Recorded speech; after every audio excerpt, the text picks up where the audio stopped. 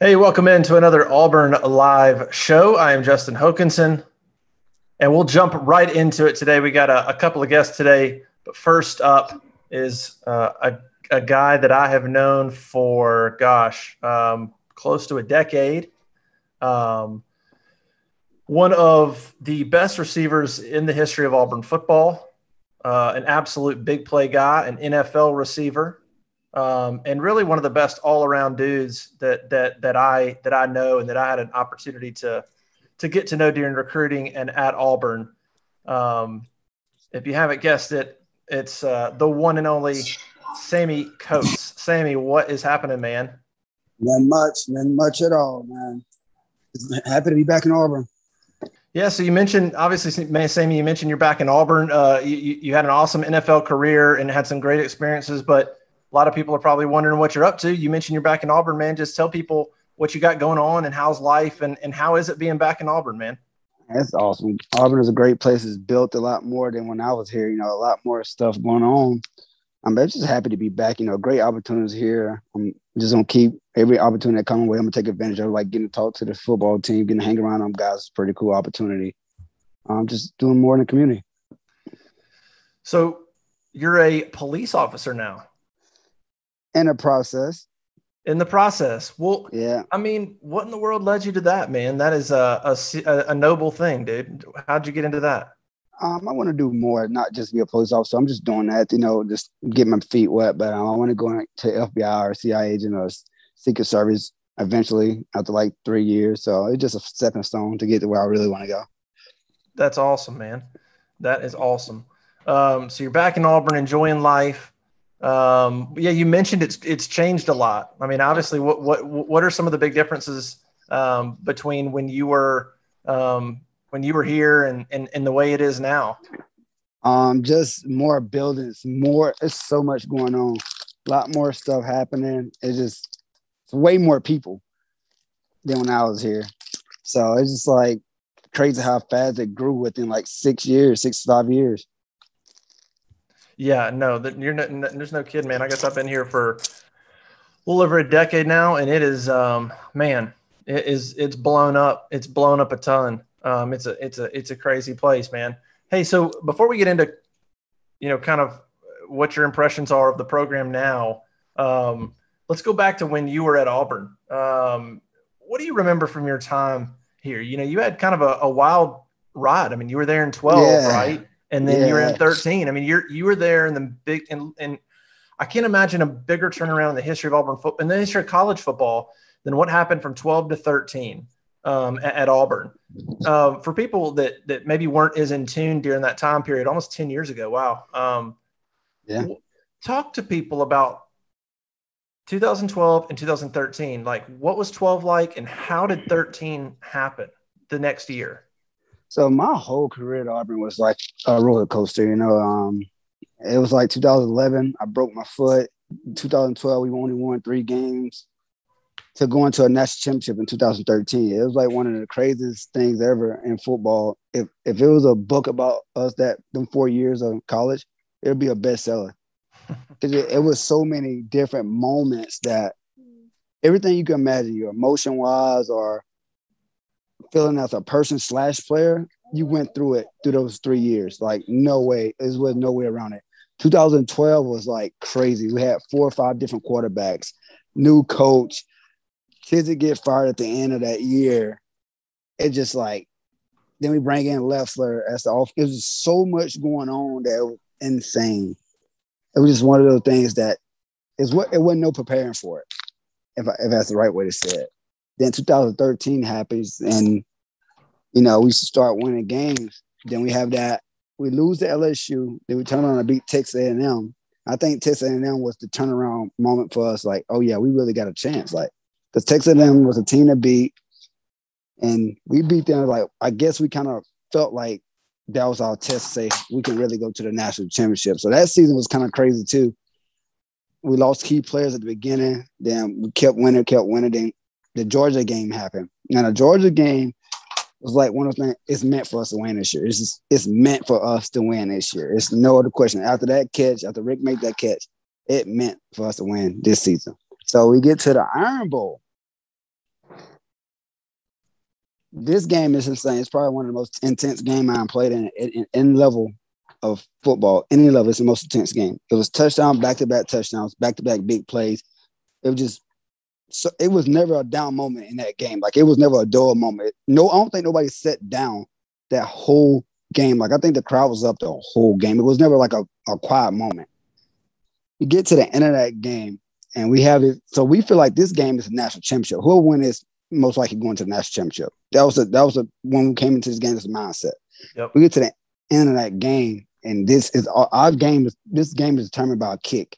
He make it, we go home. Like we don't like go to the national championship. He miss it, we got another chance. Instead of either one, we get a touchdown, but no time on the clock. It's like, yes, it's definitely meant for us to go to the national championship. It's like nothing's gonna stop us now. Like the SEC championship, we win that. That was not even like I don't feel like it was a competition game. We really just went out there more talented than Missouri. That's what I felt. We had more horsepower. But the national championship game, and then you get another roller coaster. We lose the national championship game after we had all this crazy stuff happen the whole season. It was just like my whole career was just like, you ain't know what to expect. It was like always something surprising. It was just one of those things. To a big turnaround from 3-9 to freaking about going undefeated and winning the national championship. It ain't no preparing for that. It's like probably would never happen again. Yeah, I mean, I was obviously I was covering the team then, and it was it's incredible. I was at the Texas A&M game. I was actually in the end zone that you scored your touchdown on. I remember taking pictures. You were running right at me, and I remember that little screen pass that you absolutely housed in that game. That was an incredible game. That really, really was. And you're right. I think that was the turning point. Second half against LSU, I think you guys found something. I think there was confidence that came from that second half. I think we went into that game a little hot. You know, we didn't come in playing like we did when we finished that LSU game. But after that second half, we got like everything rolling. It was like we knew then like we can beat anybody because we should have came back in and won that game. Yeah, there were opportunities even that LSU game, but that A&M game, you win that game, and like you said, you go on. You have a big lead against Georgia that gets away. You know, a lot of people forget that they think about the Ricardo Lewis play, and a lot of people like to say how lucky Auburn was. It's like, well, Auburn had a big lead in that game. Yeah, we did. Yeah, that's what it was. We let up. Yeah, you shouldn't have given up. And then, of course, you're right. The Alabama game was an incredible game. You know, I mean, y'all went up early. Bama comes back, and I remember that they hit like a 99-yard touchdown bomb to Amari Cooper. It was just a shocker. And then, of course, the pass to you with a minute or two left. It was a great play that tied it up, and that game is incredible. But how do you describe the mindset change from 12 to 13? Because, man, at the end of 12, I mean, let's just be real. Like A&M came into Auburn, and it was a beatdown. And Georgia and Alabama, like, those were absolute beatdowns. And to go from that with just a new staff and to switch it over and do what you did in 13, like, what do you attribute that to? I mean, how does that happen in a year? Is it I would say players and being familiar with Malzahn coming back and knowing who we got coming back. You know, and football is all about, you know, knowing everybody around you, knowing your coaching staff, and knowing like their environment. It's just we knew what kind of environment he brought because right before he left, we went 9-4 with the same team that when he came back to. So it wasn't like we had a terrible team or a bad team. It was just like chemistry was missing. Like we had to change. Coach Chizik was going through what he was going through. We got a new offensive coordinator where everybody was like, it was just so many pieces that we couldn't fit the right thing. Then Malzahn came and he brought in Nick Marshall. Nick Marshall was a good leader on and off the field. Like when it came to practicing in the summertime, Nick was always in there throwing to us. It was like the team built a winning team. It was like Malzahn was back. That's good. We know Malzahn. But when the players start being together, when we start doing things together, we going to eat together. We kind of built a winning team, you know, because nobody was an individual. We didn't have nobody thinking about the league because at that time we knew we didn't have nobody after going 2-9. Like, who's looking at the players? The same players, you know. So we just came together and started having fun together. Started hanging out more. Started talking about football more. Started practicing more together. It was just like one of those things. We built a great team, like within the team, like with the players, and I think that what helped us to go like on that run we did, because chemistry and being on the same page as the guy next to you in football is 100% the only way to win. And we built that. Yeah, no, there's no question. And then, so 13 happens. What's the locker room like at the end of that Florida State game? After that game, you get in the locker room. I mean, just how tough was that? What was that locker room like? I'm sure nobody in there probably had been through something like what happened in the last minute of that game. You know, we was very, destroyed because the way we lost. And I think that kind of affected our next year, because if you think about the way we lost, it was like we gave the game to them. Like, they didn't actually win. So that affected you mentally. I don't care what kind of player you are, who you are. It kind of draws with you, because when you look at all the plays that we gave them, the fake punt on 4th and 6, the kickoff return for a touchdown, like those plays lost us the game. Like, it was just misunderstood, missed stuff. And it just, when you witness that happen as a player and knowing that we should have won that game, it hits you harder after you lose, and it's just, we was destroyed. Yeah, that was a tough one. I was there, and man, I was in that end zone when Trey Mason scores that touchdown. There's like 1:20 left, and man, the way that thing ended was crazy. But what an unbelievable season! And like you said, 14 was a good season. I remember that Ole Miss game in 2014, a great game, and that went down to the wire that you guys won in Oxford, and had some tough losses to end that year. But before we move on to this team, one more game I want to talk to you about is the Iron Bowl in 2014. One of the crazier games too that really gets forgotten, I feel like, in some of the recent Iron Bowls, because you had 13 that was wild, and you had 17 and 19. Like, there's been some ones, but 14 kind of gets overlooked sometimes. And that game was insane. It was like, I think it was the most points in an Iron Bowl ever, and you had like 200 yards receiving. What in the world was that game like to be involved with? I think it was like 55-40. 55-44, something crazy like that. It was like 10-point game. That game, I would say, we went in we wanted to prove a point that, like, we were still a great team. We had a few hiccup games that season. The Texas A&M game we should have won. Yeah. We had a fumble on the 1-yard line. The LSU game. It was just like little stuff that knew we were still good, but I don't think we had the same chemistry. We missing some guys, key players.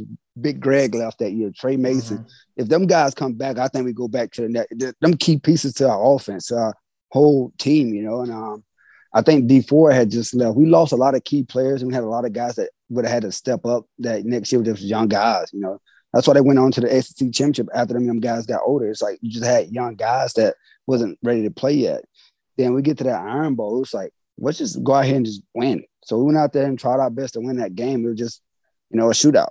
Whoever had the ball last, it was like one of those games where who wanted the most, and they just ended up having more big plays than we did that game at the end. Yeah, I remember that. If it was just field goals, man. I remember early in that game, couldn't punch it in, and it was like 3.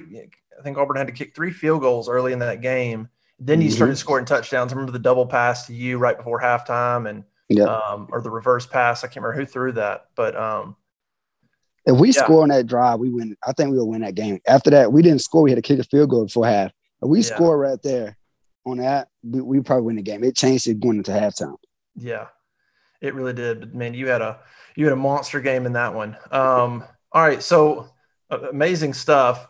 You're back in Auburn, and you have been around this new staff a little bit. You've been up to the complex a little bit, met some of the coaches, met some of the players, saw the video that Auburn football put out of you speaking to the team. It was really, really awesome. Just kind of talk about your vibes a little bit and what it was like meeting Coach Harsin, kind of what you think about him, and sort of what your message was when you went up there and spoke to the team not too long ago.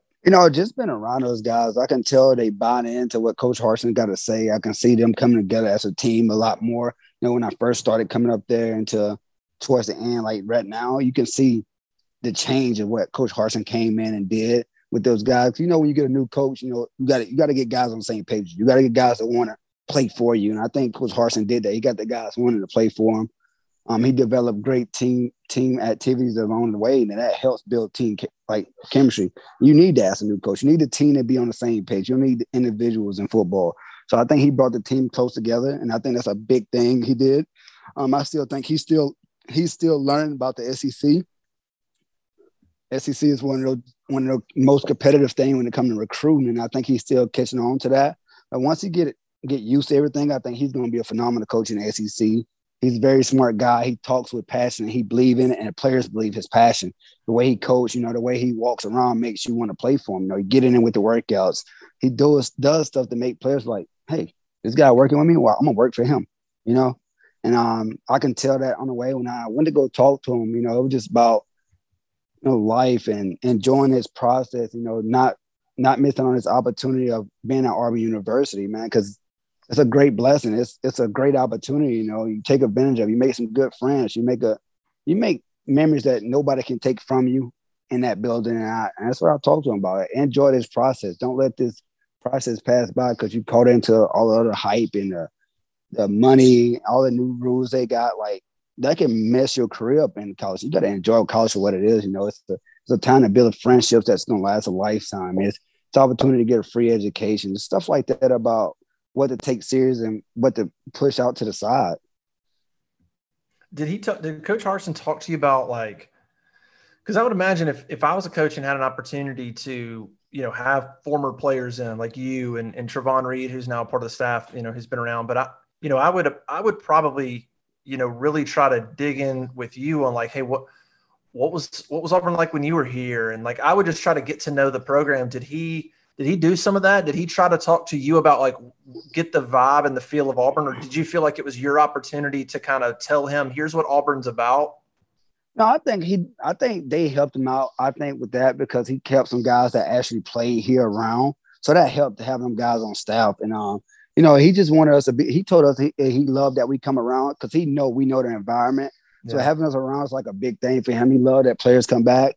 That's one thing I do respect about him. He don't have to do that. He don't have to allow us to be around, but it just the respect level, that what makes Auburn great. You come and you get these new coaches and they respect what we've done in the past to allow us to be a part of the future, and I think having Zach and Cadillac on staff is big, and those guys was good players here, great players. Cadillac was one of the best running backs to come play this game. So he know the atmosphere. He know what it takes to get recruits. He knows. So I think that was smart of him to keep those guys.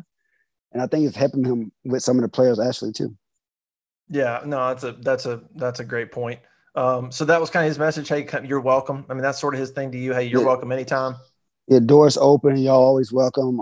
And that was big, to hear that from a guy that, not from here, don't know the history as well and don't know the culture. Like Auburn is a deep family thing, They love having old players around this place. And I think he bought into that just like we bought into what respecting him and what he asked for us to do. Yeah, that's awesome. I mean, it's a huge deal for a new staff for sure, is to get those players and to invite them in, and to try to get to know them and have those guys as allies. I mean, he wants former players. I mean, your opinion and the opinions of former players mean a whole lot. And if they come and say he welcomes us and we like what we see, it's a big deal. It's a big deal. I know you had a chance to go to the scrimmage recently. I know he invited a lot of former players back to go to the scrimmage. What was that like? What was kind of the vibe of what you saw, and kind of give me your impressions on what you saw from the team a little bit? I seen good team chemistry. I've seen guys out there just doing fundamental, being smart. And that's hard to do in college football. Have guys be smart, keep each other safe. And that's my hat off to Coach Harsin. And that's like a hard thing to do. Keep guys, make them do their job, but at the same time protect each other. And that's big in college football for a coach to have his players already doing that. I walked in right before everybody got there, it started raining. The way he grabbed his players and told them, went and have a meeting and talked to those guys, talked to the team leaders, and basically say this was going, and it took their word, and it was like cool to see that he involved his players into the decision made. Should we practice today or should we do this? And that's I think a great coach right there, and I like seeing stuff like that. Not the stuff on the field, but the little stuff he do with the players and involve them. Man, that's big, man. That's great. You're gonna have them guys respect you more and fight for you more. Anything stand out to you at the scrimmage? I mean, you're probably watching the receivers being a receiver, but what did you like? I mean, what are some things that maybe that gave you some hope? I've seen some of the young receivers, one of the young receivers, really fast and really good. He made a few plays and he want to be like a starter. Like he playing like a starter already. Just watching him move around. I think the defense up front looked really good. Secondary looked good. I think it's still a little work to be done, but that's part of it, building that chemistry. But other than that, they was very fundamental. They was doing everything the right way, making plays. You've seen plays being made, so that was great to see. Bo looked good. All the quarterbacks look pretty good to me. I think Bo you still used to the offense, getting comfortable with the offensive line, and I think they're gonna have a chance. And you said something that there's still work to be done, and every year I guess we deal with the same thing, right? Like there's this first scrimmage of the fall, and we kind of hear about what happens, and then everybody starts, well, let's make a bunch of decisions or let's make a bunch of assumptions and opinions based on the first scrimmage of the fall. You've been involved in a bunch of those. Yeah. Like, what is it like your first scrimmage of fall camp compared to game one? Like how far can you come in the next 3 weeks? I mean, what do you take from that scrimmage? That one scrimmage will show you, it's going to give you the answer to being on that game field for the first time. I don't care if it's practice or when you go on that game field, it's a different atmosphere. Like, I don't care if it's a practice scrimmage or a real game. That's the first time some of them guys have been in that stadium and been on that fit, like putting on pads and scrimmaging, because some of them guys just came in the summer. So you have to play in a lot of factors into this. And what's good about it, they're going to have another one in that stadium. As they learn to get comfortable and they're going to get in front of fans before the first game, that's big time. That's stuff that's going to help guys loosen up and lose that nerves. The first scrimmage tell you a lot.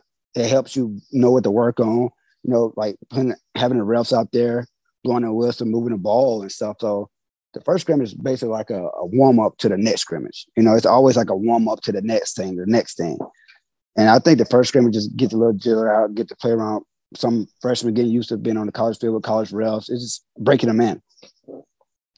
You mentioned something a few minutes ago that I thought was that reminded me something. I was talking to Rob Pate, who played at Auburn 97 to 2000 and really good safety. And he was talking about how Bryan Harsin has worked out with the team. And I'm sure you've seen those pictures and the videos of him running decks with the team and he's lifting with the team and I think fairly unusual for a head coach especially of a major program or any program to literally be working out with the team. And Rob mentioned, like, especially as a new coach, how much loyalty that would provide to him, how much he would buy in if here he is with a new coach and they're running decks with him and they're lifting weights with him and they're sweating. The coach is sitting there sweating beside me.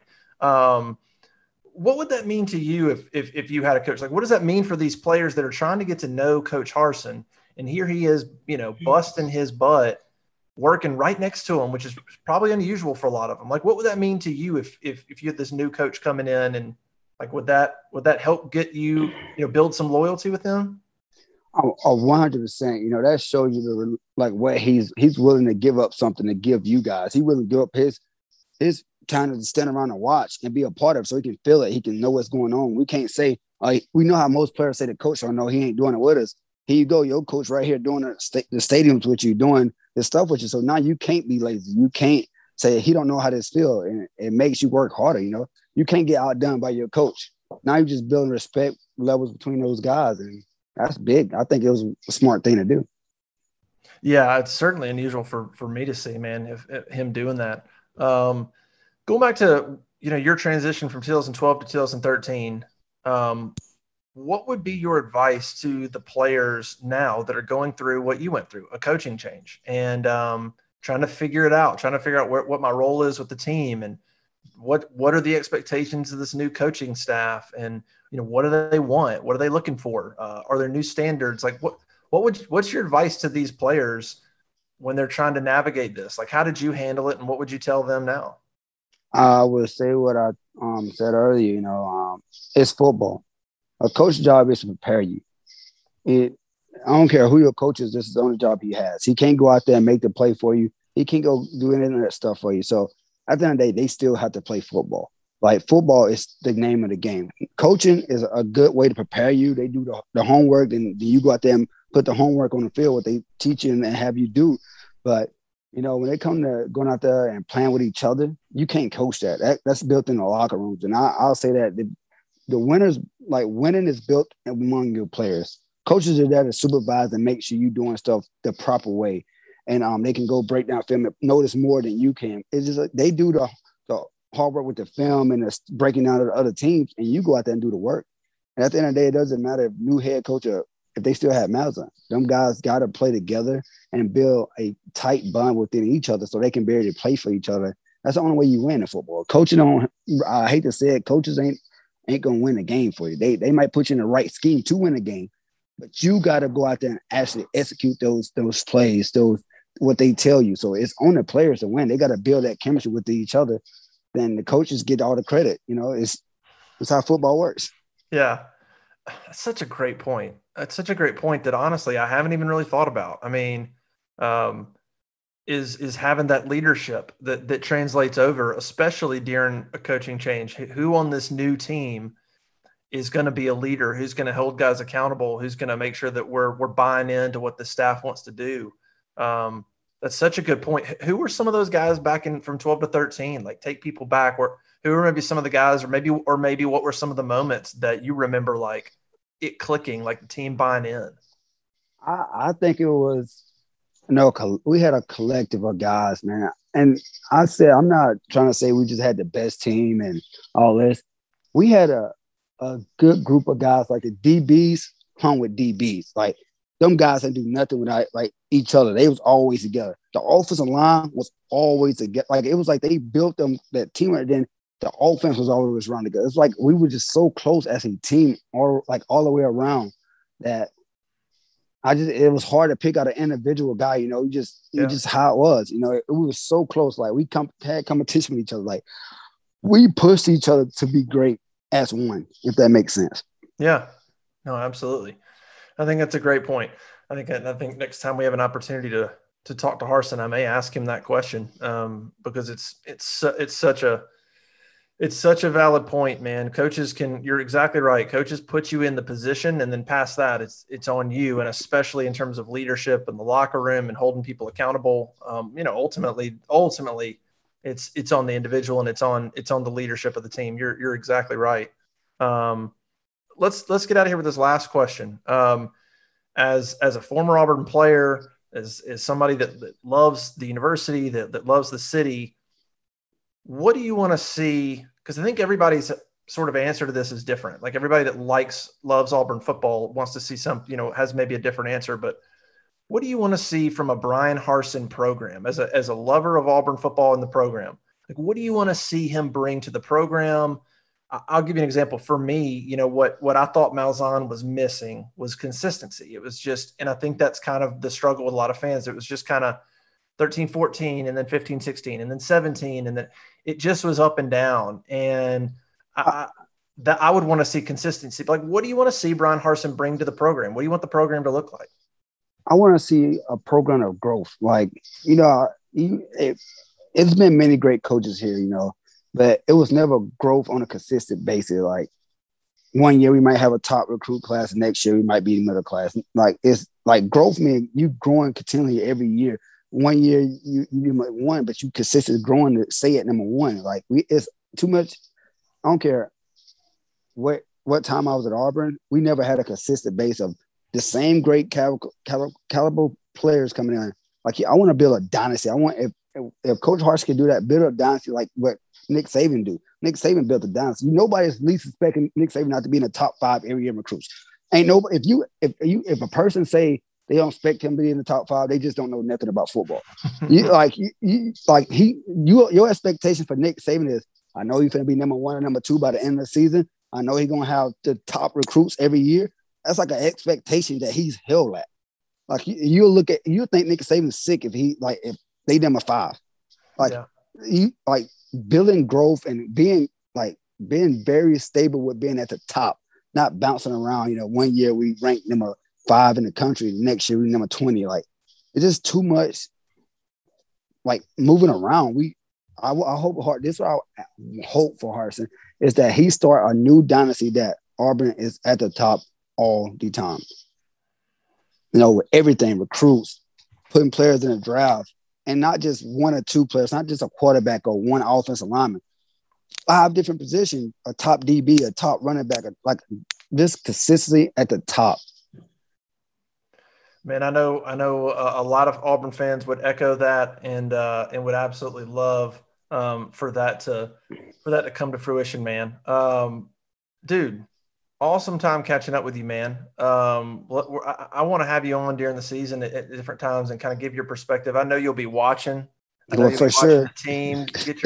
Get your thoughts on the receivers, and I can't wait to hear what you think, man. That receiver core, man, they're unproven. It's gonna be really interesting to see who steps up, man. Yeah, you got a lot of different guys in that room, man. You ain't really had that guy that had a breakout season, so it's all up in the air right now in that room. That's one thing I do like that I think they created is competition in that room, and you need that. You need that at every position. You need competition. That's what makes guys become best. So I think that what the receivers going to do is have competition with each other inside that room.